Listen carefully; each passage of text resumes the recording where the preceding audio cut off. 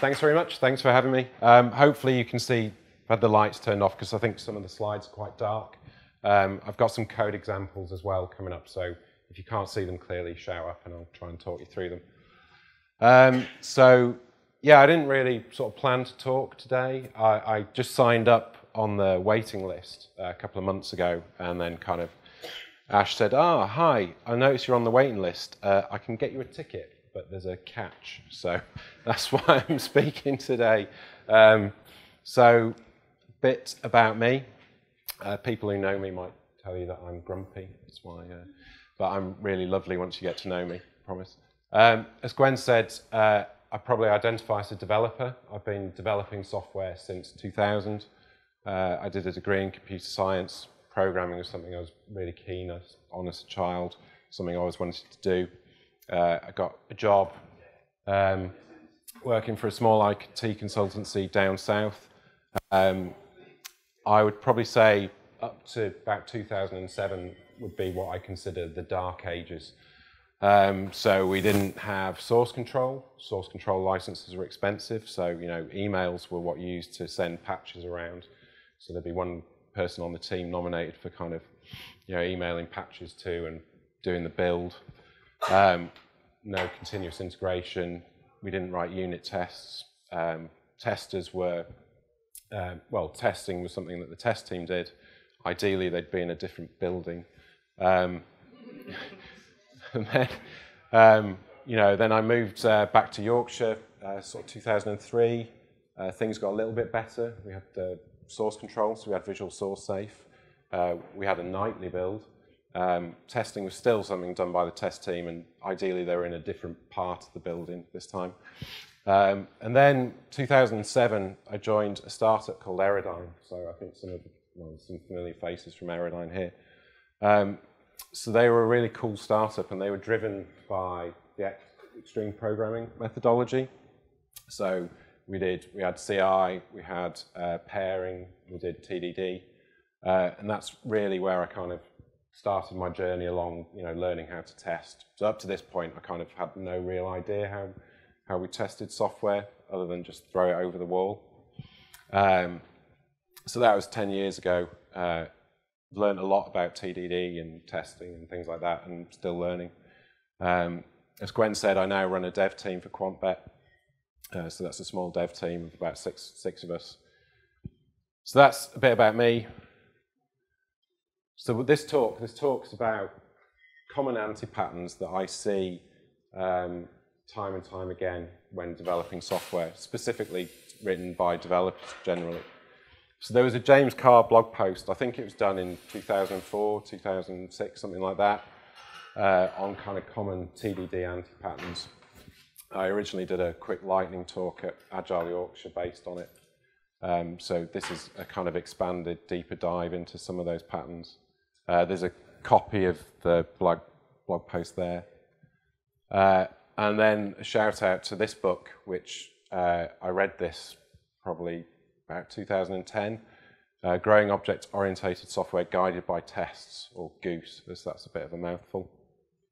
That's a really, really good book, and that changed how I view testing, and some of the solutions to some of the anti-patterns are in that book, so I highly recommend it.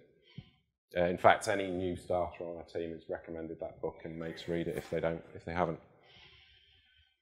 So, we talk about patterns in software all the time. So patterns are talking to another developer or a tester on your team, you can say, we could solve this using a strategy pattern or a factory pattern.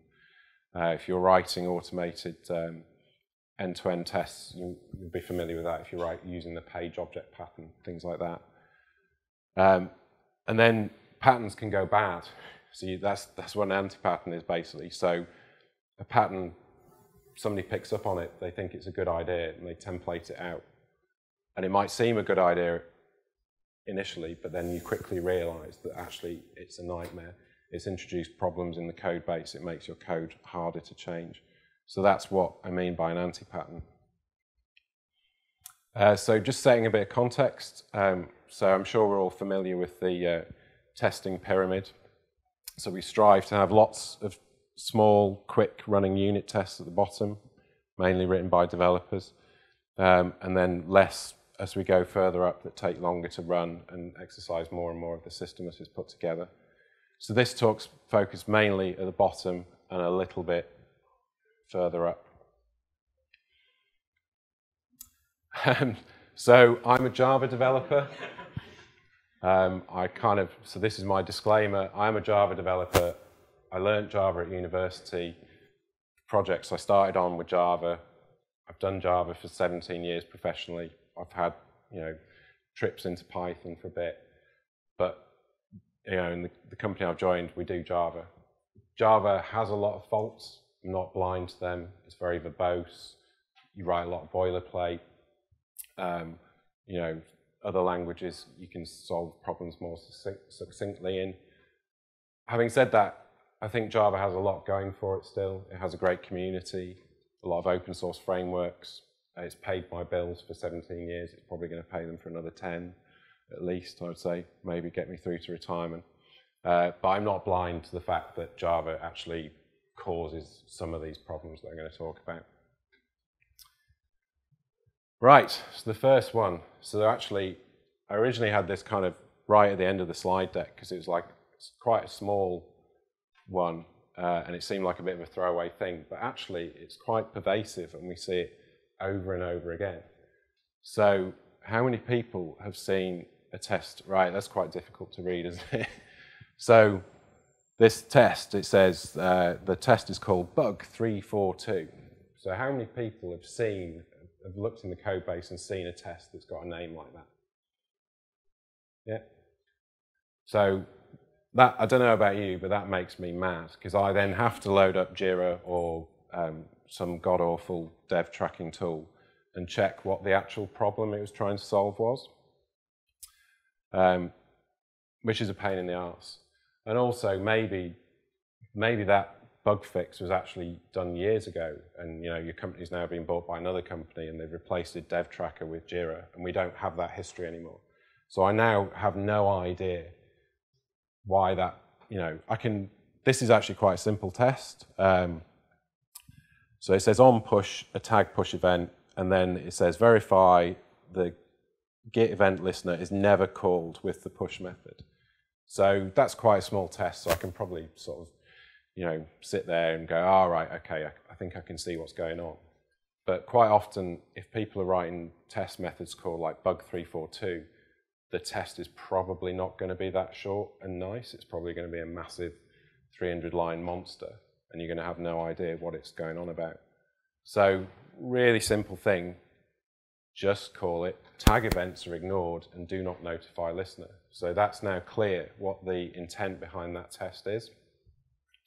And then that really helps going forward because if that behavior is no longer desirable, we can either remove that test or we can modify it and change the name so it's the desirable behavior. So, don't know if anyone's watching the new Star Trek, still not sure about it. But as Captain Lorca said, universal law is for lackeys, context is for kings, so just give it a proper name. And that's, generally true in IT. Naming things is really, really hard. If you name something well, then, that gives the next person reading your code a head start. Right, the object mother pattern. Has anybody heard of the object mother pattern? So, one person. So, I hate this pattern. I absolutely hate it from bitter personal experience. So, it was, the term was originally coined by ThoughtWorks on one of their projects, and they put it on they thought the name was catchy and put it on a blog post, and it kind of became quite prominent. So the idea is it's used to birth objects. Sounds fairly painful, but basically you just have a set of pre-canned examples. So if you're, you might have man with hat, or you might have if you're doing loans, you might have student, unemployed person, person earning over 40 grand. So you've got a whole set of examples that you've got available to use in your tests. So your tests become just specified in terms of examples. So, you know, if unemployed person, then loan not approved. If earning more than 40 grand, then loan is approved. So you can see how it's going to be a really nice thing for using your test, because you've just got all these examples that you can draw from. So you might struggle to see what's going on here, but this is what it would look like in Java. So we deal with sports, so most of my examples will be in terms of sports. So we've got Everton versus Liverpool pre-match. So we've got Everton and Liverpool. We've got a list of periods, so it's pre-match, and then we have a list of incidents. So incidents are things that happen during the game, so home goal, away goal. So that's great. So I've got Everton versus pre-match. Now I want them to go into the first half. So we like immutable objects. So when I say immutable objects, once it's constructed, we can't modify it. So immutable objects are really good because you don't have people changing state underneath you. So it's a lot easier to reason about. It's a lot easier to do concurrent code. The problem is, every time I want to tweak an example slightly, I end up copying and pasting. So I've got Everton versus Liverpool in the first half. So I just copy and paste that first example, and then I put the first half period in there. And then I want Everton versus Liverpool first half 0-1, because Liverpool have scored. So again, I copy the previous example, and now I add an incident for the away goal in the first half. And what happens is you get this massive proliferation of examples, and they're just copied and pasted. So the problem is here. The problem is in the constructor of our object, it's these lists, because there's no way to modify it. So what happens is when you want to add something new, so say we want to, so in this period, we've got no concept of whether the clock is running. So say I want to add the fact that, now you might say you're able to infer that the clock's running in football, because if it's pre-match, the clock's not running. If it's the first half or the second half, the clock's running. So I could infer that in the domain somewhere else and say if it's this type of period, then the clock's running. If it's this type of period, the clock's not. However, that doesn't really work, because when you've got particularly bad stoppages, you actually stop the clock. And then if we want to scale this generic model out to something like rugby, the clock actually stops when the ball goes dead. So if it goes out for a line out or a try or whatever, the clock actually stops until the ball goes live. So we want to add whether the clock was running or not.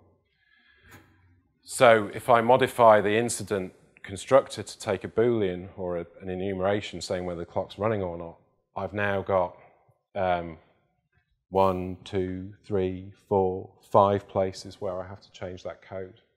And I've only got 3 examples. So if I've got hundreds to make a change to the object, I've got hundreds of breaking changes.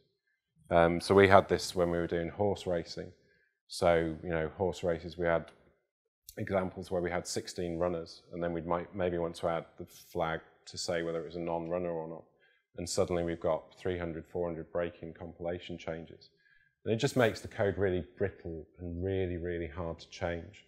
And you just get reticent to change it, and you just kind of start jamming stuff in different places because it's easier.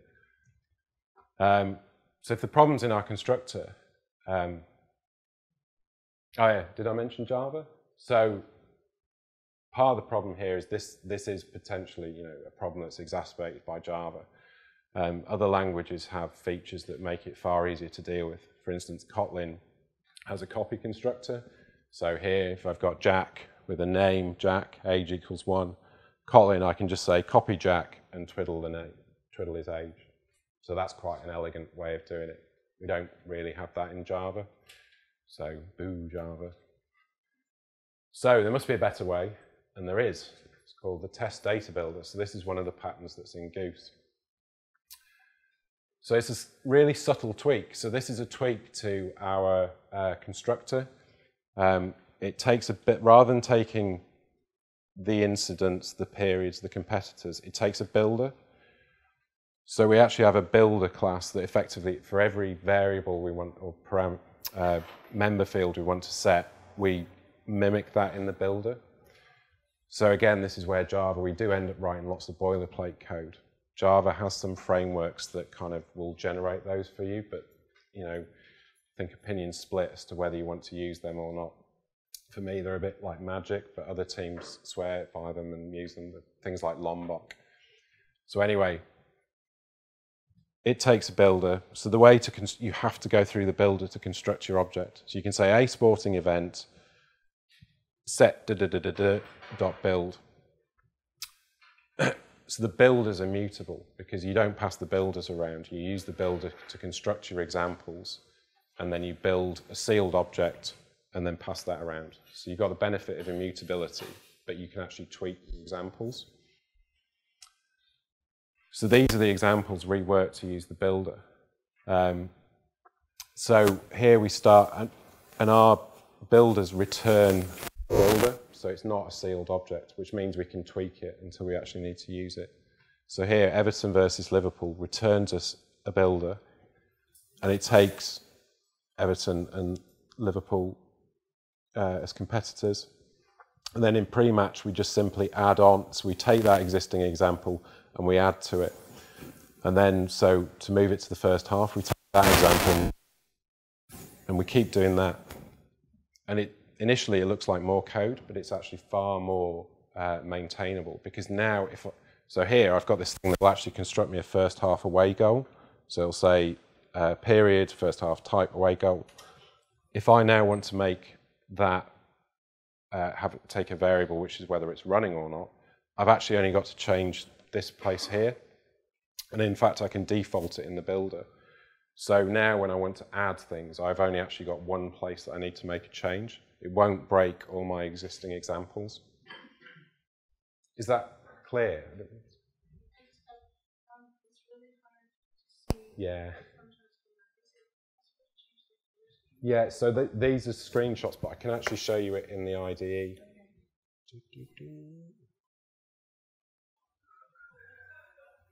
So, do you want to see the example of the builder? Is that the, yeah. Oh, what have I called it?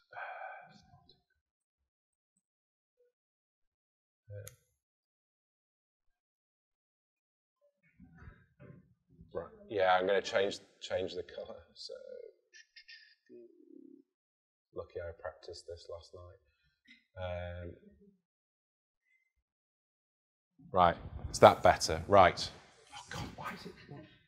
I don't know why it's highlighted the member fields that way. It's really unhelpful.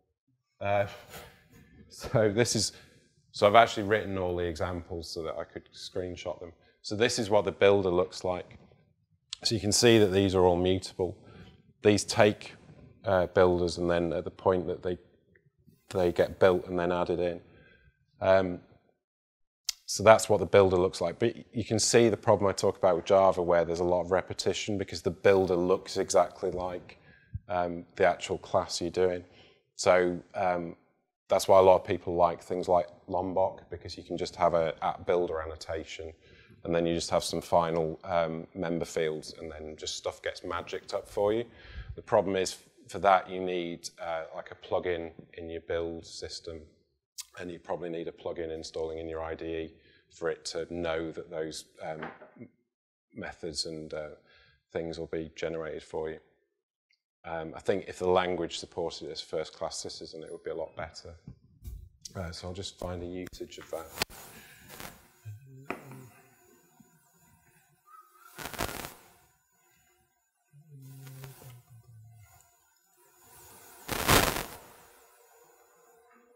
So this is the example. So you can, it's a lot clearer, isn't it? So you can see that we start off with Everton versus Liverpool, and then we kind of move to pre-match first half, and then we kind of go, 0-1, 0-2. But you can see how it would be very easy to then get an example where it's a draw, where it's 1-1, because you just take the Everton versus Liverpool first half 1-0 and just add a first half home goal, which would be super easy to do. So these make a massive difference to testing, because once you can suddenly create examples really easily, then it's really easy to take an example you've already got and then just fiddle it. And so you can say, right, well, if the system behaves in this way, and then if I make this simple change, So if I move to half-time, then I won't be pushing any prices out. So it makes it really easy to write really clear, concise tests where you just, if I just change this one thing, this is then how the behavior of the system changes. It makes your tests a lot clearer.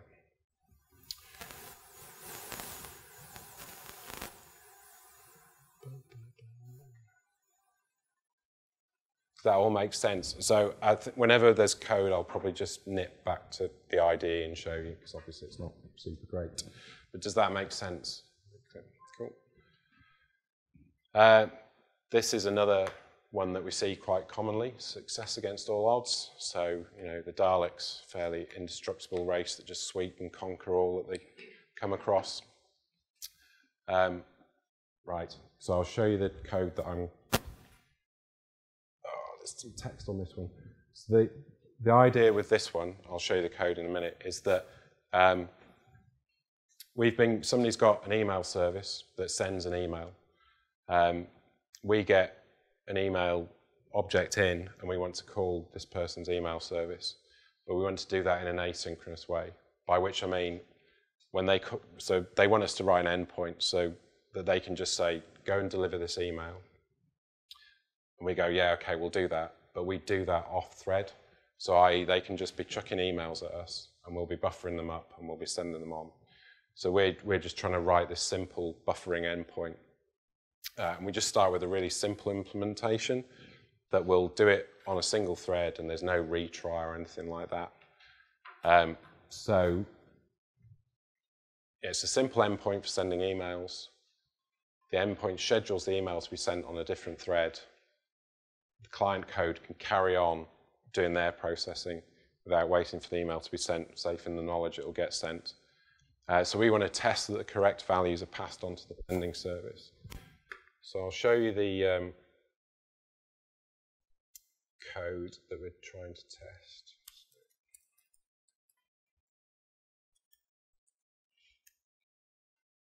Right. So the code's super simple. So we just use the built-in concurrency libraries that Java's got.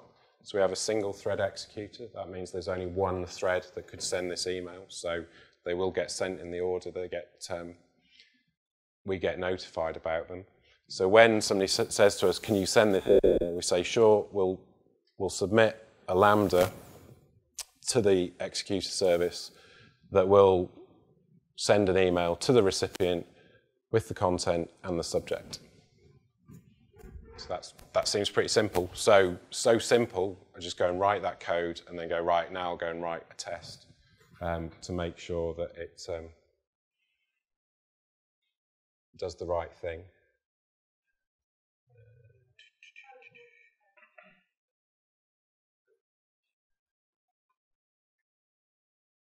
So this is the test that I wrote.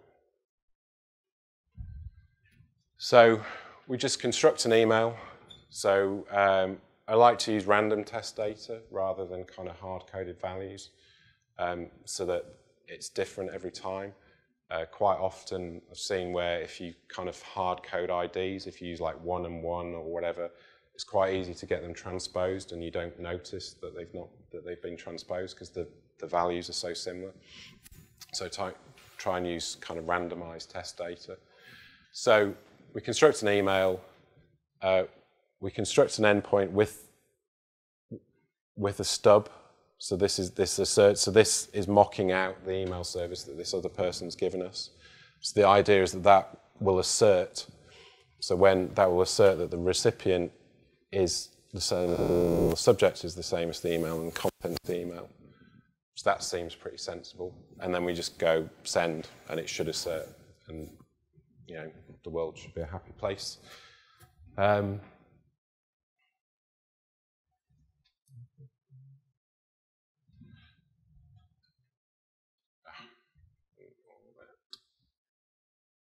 So that's just the test that I've shown you. So when we run that, it turns out an email does get sent, so that's good. But oh noes! You can see that the subject and the content have actually been interchanged.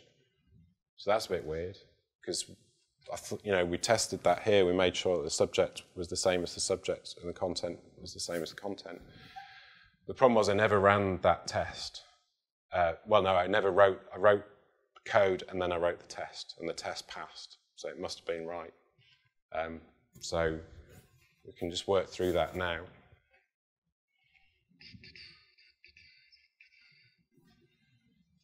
So I'll prove it. So I'll run the test. It definitely passes.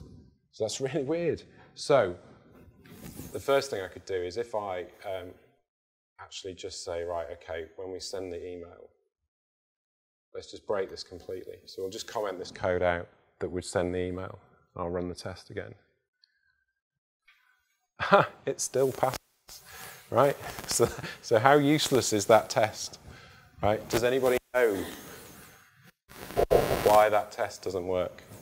Maybe this is a bit unfair. I don't know what people's technical. You're just testing the values that you set up from the start. It's saying the values, but yeah, you're actually testing. Well, but I've now commented out the code that actually sends those values. So I'm not even. Sorry? That's exactly it. So yes. So the trick is to realise that the whole point of this thing was that we were actually sending it asynchronously. So when we invoke send on that, it then gets put on a different thread of execution. So we actually have no idea whether that assertion ever gets run or not. And we certainly, if it does get run, it happens in a different thread, which is never caught by the thing. So interestingly, if I put that code back in, and run it here, it's still, but if I actually run it on the command line,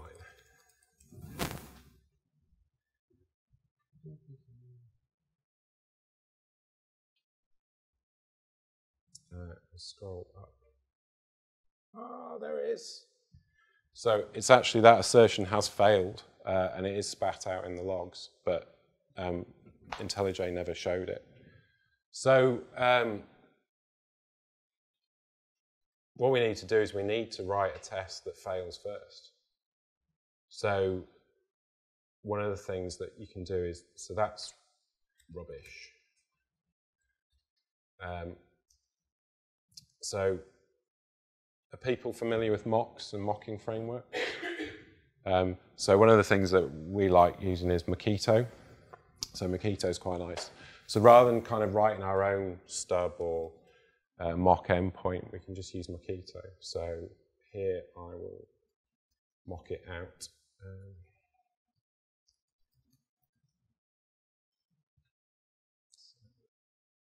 Get rid of that. So basically in the before method, we will construct the endpoint and pass it the mock.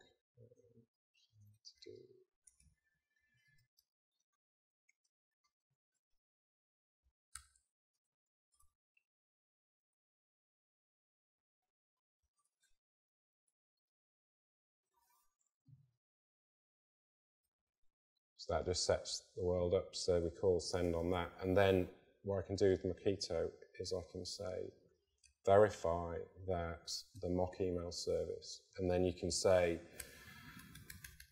you can give it a timeout. So I can say within 100 milliseconds, so within 1 second, make sure that this method is invoked. So email.getRecipient, email.getSubject, email.getContent. So just shorten all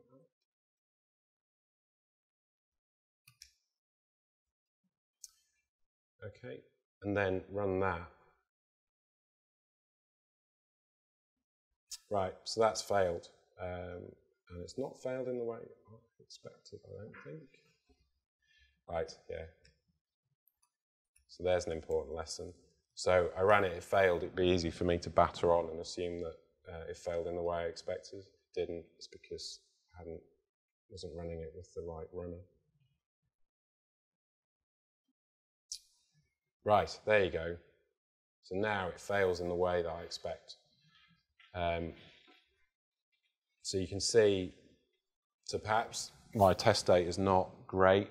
Maybe I could make this more obvious, like I could prefix, I could make the recipient look more like an email address. I could maybe prefix my subject with subjects and content.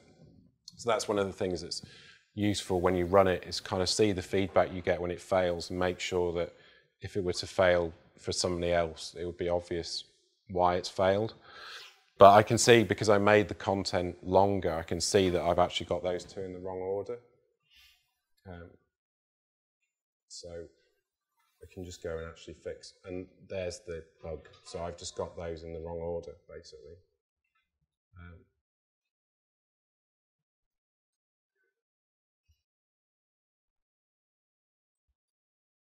So now if I go back and run it, there you go, it passes.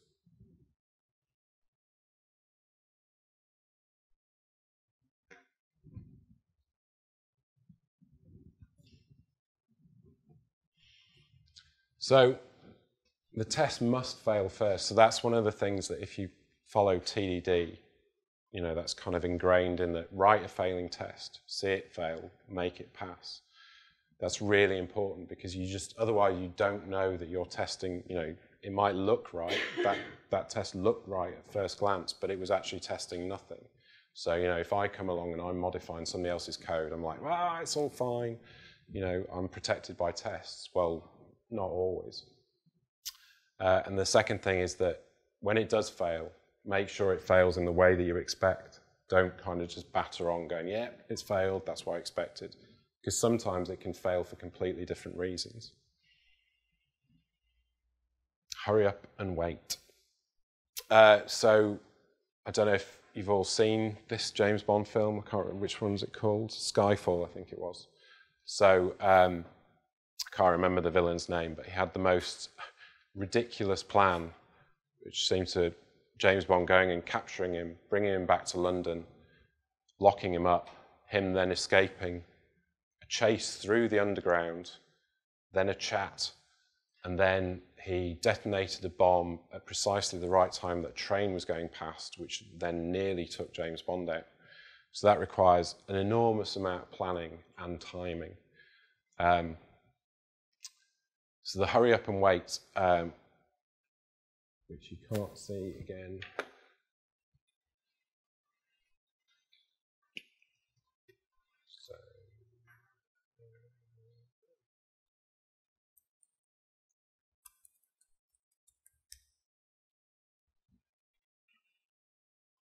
So this is a fairly contrived example.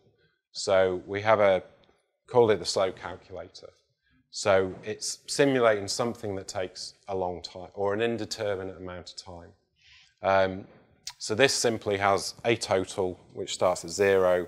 We've got an add method saying add a delta to it. Sleep for a random time. So it sleeps for somewhere between 1 millisecond and a second. And then actually go and update the state. So this is kind of mimicking probably more component level tests, maybe where you're interacting with a database, maybe you're poking something into an endpoint and you're kind of waiting for state to be updated, and you don't really have control. It's not like a unit test where you poke something and then immediately it gets done and you know that you can verify the state. So an initial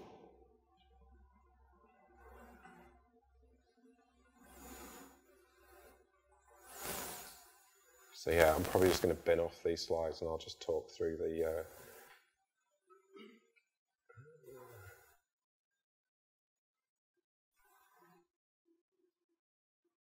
So, typical developer's first cut will look like this. So we'll set up the calculator. Oh, thanks, IntelliJ. We'll have a test that makes sure that the starting condition is 0. That's fine, we can assert that straight away. It should always be 0 as soon as we instantiate it. And then we have this test where we go, right, okay, well, we'll add 5, and then we'll just sleep for 2 seconds. Because we know that well, I know in the example that I've just shown you that it should take no longer than a second. So I've kind of arbitrarily capped it at that. So we basically say, well, what's the kind of slowest time we think it'll take? We'll wait for double that length of time, and then we'll go and check the state. So I see that quite a lot, especially in end-to-end tests. So, you know, the problem is that this is really brittle because, okay, so it might take a second on average most times, but what happens if your build box is overloaded? You know, what happens if you're running your build at, you know, so it works fine on your machine, you check it in, Jenkins does a checkout, and it fails intermittently because, you know, the build box is running 2 builds at a time or whatever. Or, you know, it's fine when you checked it in, but then it fails on the overnight because actually we're doing lots of stuff. And it kind of defers finding that problem from the actual check-in, so then people don't know why this is failing. And intermittent tests tend to get ignored, and they just go, oh, it's a shit test, so we'll ignore it or whatever. So there's got to be a better strategy than just kind of sleeping for an arbitrary length of time.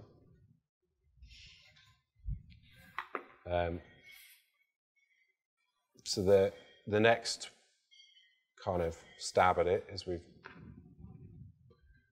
got our initial starting condition again. Then we can poll. So we can say, okay, well, we'll sleep whilst we don't have the expected result. So I expect 5. So what I'll do is I'll just keep polling it. So I'll poll it at shorter intervals. So here we'll poll for up to 20 times, and we'll sleep for 100 milliseconds. So as soon as the expected condition's met, then we bail out, and then we do our assertion proper. So that's better because you know, the worst case is the same, so we'll still, you know, we'll wait for a maximum of 2 seconds, so it's no worse. But we should kind of come out a lot quicker in a lot of cases. Still doesn't really get around the problem. So because the worst case is the same and we'll bomb out quicker when the condition's met, we could extend the timeout to cover that Jenkins case. So we could say, right, well, we'll set the timeout to 20 seconds for Jenkins, but we know we'll bomb out after a second on, you know, most test runs. So it is a bit better. But it's more complicated. You know, I had to sit and do mental calculations in my head as to how often to poll and things, and that code's more complicated. You could also skip past, it might reach the correct state and then skip on. So if it's doing things like that, you might miss the desired state, so it's still not ideal. So an even better solution is to introduce a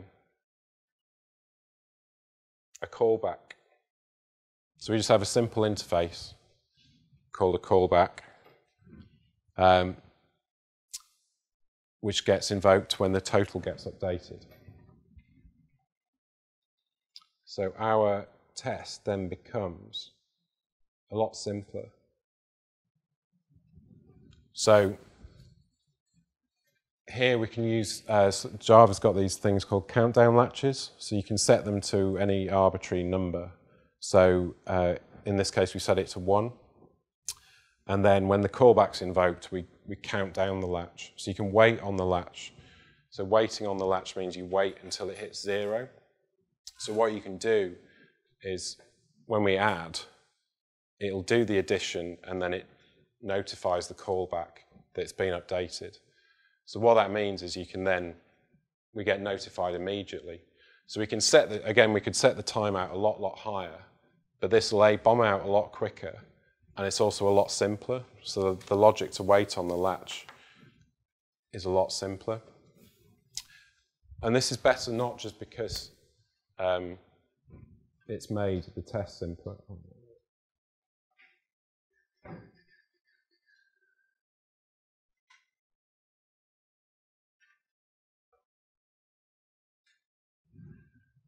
So it's simpler.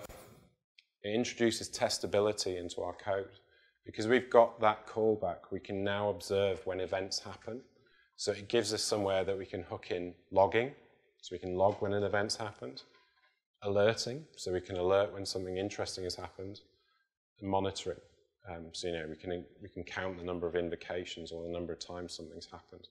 So it's not just a testability thing, it also provides places to hook into our system. So it moves from a world where we're checking the state to see if something's happened to a world where we can observe the behavior of the system.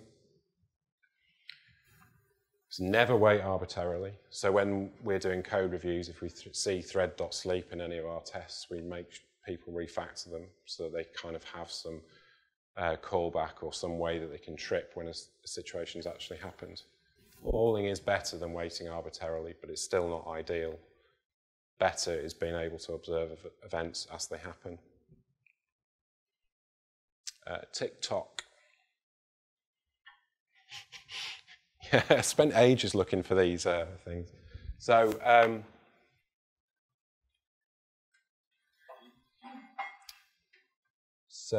TikTok. Do you remember? Right. So, how do we test something like this? So we have, so people log into a website. We want to be able to boot sessions out that haven't been used within an hour or a minute or whatever.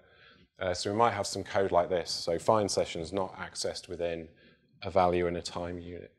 So the Java's quite simple. So it says, right, go stream over all the sessions, filter anything that's not been accessed within that value and unit, and give us back a list that matches that.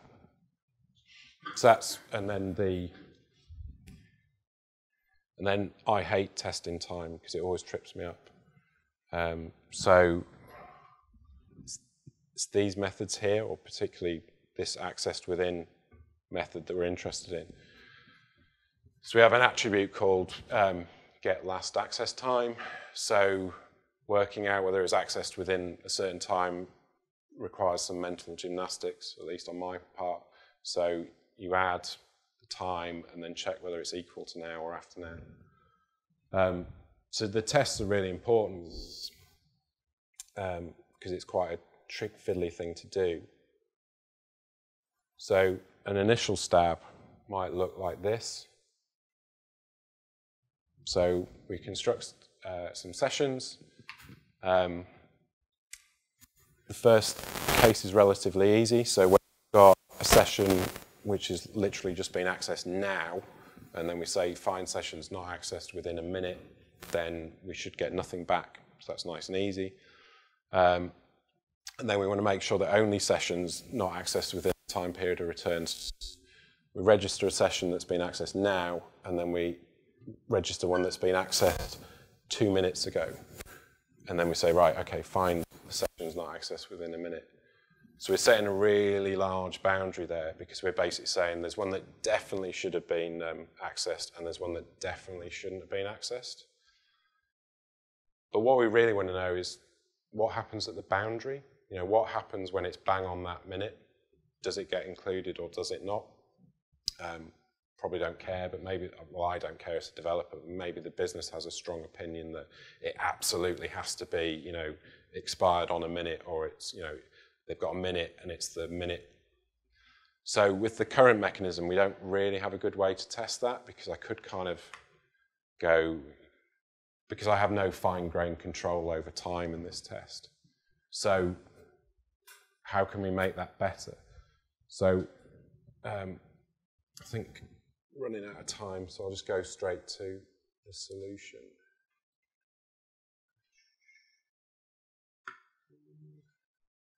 So basically the solution is to take control of time. So you can do this a number of ways, but because I've used Joda time, which is a library, you can actually cheat. So you can say datetime utils there, it says set current fixed, millis fixed. That's basically saying whenever you ask for now, given this fixed point in time. So that gives me a lot of power because, so these two tests stay exactly as it is, but I can now write a test that's bang on the boundary. So here I can say, because I now know that now is fixed, I can say, right, I'll knock it back 61 seconds and see that it's included, and then if I subtract 60 seconds bang on, it's not included. So I can actually write tests that are bang on the boundary and bang on either side and record what happens in those cases. Does that all make sense? I whizzed through that one because I'm...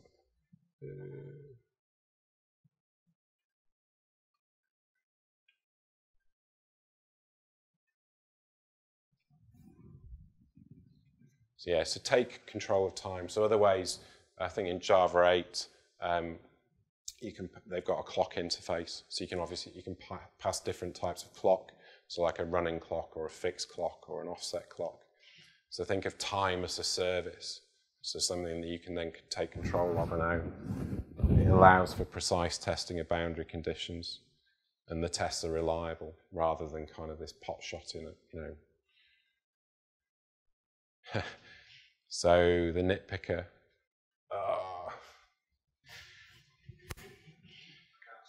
No, exactly. So this is another one. So the nitpicker. Oh, that's not where I wanted to go.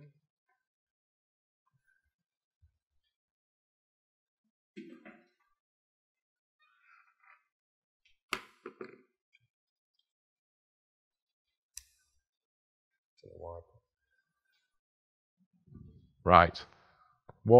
Can anybody tell me what is wrong with a test like this? So we've got an employee object, they've got a forename and they've got a surname.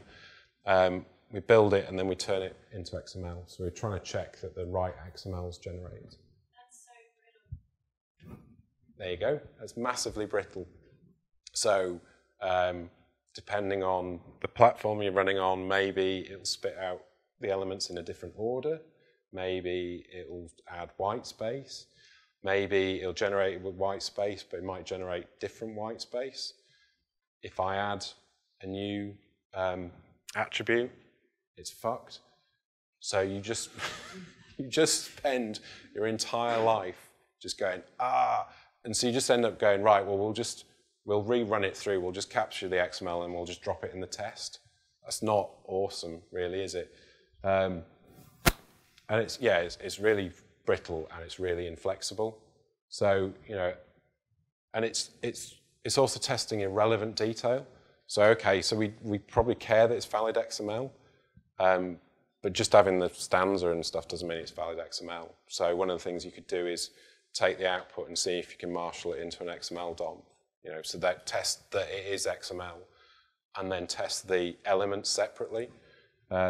So round tripping is also really good. So turn it into XML and then turn it back into the object, and then they're the same. So that's one way of making sure that, you know, it survives the whole round trip. But then that round trip test is reliable and it's not brittle. You know, you add more stuff, it should still pass. And then just test for the individual things you care about. So I've got examples. I was going to kind of go through these, but we don't have time. So there's the round tripping. So again, I use random test data. So random forename, random surname, marshal it, and then unmarshal it, and then make sure that they're the same. And then you can test the interesting things. So if I don't set an employee number, then make sure that it doesn't set the element. If I do set the employee number, then just make sure that it includes that element. There's other things you could do. I mean, you could use something like JSoup, or you could marshal it into a DOM and make sure that there's the right number of child elements. But yeah, you know, focus on the things that are important, not just testing a massive whole, because that is just brittle.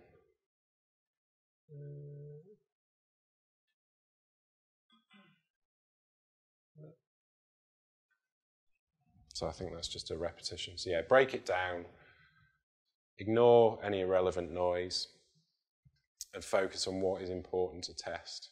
Is it that if I don't set this attribute, then it's not included? And then what happens when all these anti-patterns join forces? It just makes projects a fucking nightmare. So, you know, I've been on projects where you know, well, there's been a culture problem, and people have focused on end-to-end tests. I don't want developers writing unit tests because that's just duplicating what we're doing in the end-to-end tests. So let's just write loads and loads of end-to-end tests. So let's just drive everything through the API, because anything you can do through the system, you can do through the API. So let's do it that way. When you compound that with tests that can't control time, you can't observe what's going on in the system, tests that just check, do I get the right XML document out? I've worked on 2 big projects where we've had 3-4 hour build times, and it's a bit, evens money that it'll fail in the last 30 minutes for some random intermittent test. But it didn't matter. You had to go back to the start and make sure that you'd seen a build pass before you could merge your code into main. And you'd have like 5 people sat behind you in the queue. And it just, saps your will to live when you've kind of got these things. So if you sort of focus in on, small unit tests, make them as reliable as possible, and just have a sort of smattering of these end-to-end tests, then it just makes projects go so much smoother. So, yeah, discussion and questions. So I don't know, I was interested to know if people have seen these kind of patterns in the wild, if people, been bitten by them. Yeah, I test it, always pass. Yeah, always pass, yeah. Yeah, and then when people come to you and you say, this is broken, and you're like, well, it can't be broken because I've tested it. Any questions? Stunned silence. So on the project you were on, what was the solution? Did you just have a sprint of sorting out all the tests? People just didn't have the appetite to do it. So they'd just say, you talk to the lead and he'd go, it's hard, isn't it? And so we'd have, individuals would take responsibility for sorting stuff out. So you would do simple things like, you can still, introduce latches and things like that. And because a lot of it used to be, they were getting unreliable, so somebody would go, right, well, a timeout of 20 seconds is obviously not long enough, let's make it 40 seconds. So what used to happen is suddenly build times wouldn't increase slowly, they'd suddenly go from 1 hour to 2 hours, and then 2 hours to 4 hours. So every once in a while, some of us would get pissed off. We'd refactor a load of these tests that had sort of obviously stupid patterns, and we'd get the build time back down to an hour, and you'd kind of have a week of grace, and then people had had slews of other tests, and then suddenly it's like, oh, they're failing, so we'll just bung the time out. And you kind of, it's like a constant battle. Yeah, and typically when we're doing things like with Selenium and stuff, and people would just go, right, I'll just wait 30 seconds for the page to load. You can do things like, you can do the polling, where you can just say, right, there's one element that's always, when that element appears, I know the page is in a state I can interact with, so I'll just poll for that element. So that, you might have the worst case timeout, but you can maybe bring in the best case, and just small improvements like that will shave time off it. And then there's other high-tech solutions like buy more Jenkins boxes and stuff like that. But I mean, well, never underestimate people's ability to or desire to want to short circuit doing the hard thing, and they'll just go for easy wins. Ultimately, I think the right thing is to start off properly and maintain the right ratio of quick, reliable tests, and be pretty brutal about all those end-to-end tests you've got. Is it important that you test every permutation at the front end? I would say not, but people like that confidence. I think there's a couple of the examples are very much anti-patterns that come about from not following the red green refactor of test-driven development. Yeah, absolutely. You've not written a failing test. You led to one issue. The object mother pattern calls out for refactoring. Yeah. Yeah. No, you're quite right. I mean, yeah, because I stick strictly to TDD, that just kind of eliminates one class of problem, like you say. I think the object mother is actually one of the most insidious things I've ever seen, because actually it seems like a really good idea, and they're the kind of worst kind of, worst kind of patterns where somebody sees something and they go, oh, that's really good, and then suddenly it's like all over your code base, and then it's really hard to get out. It's like having a weed grow through everything, and then it makes refactoring so much harder as well. Yeah. Right, that's it. Cool. Cheers.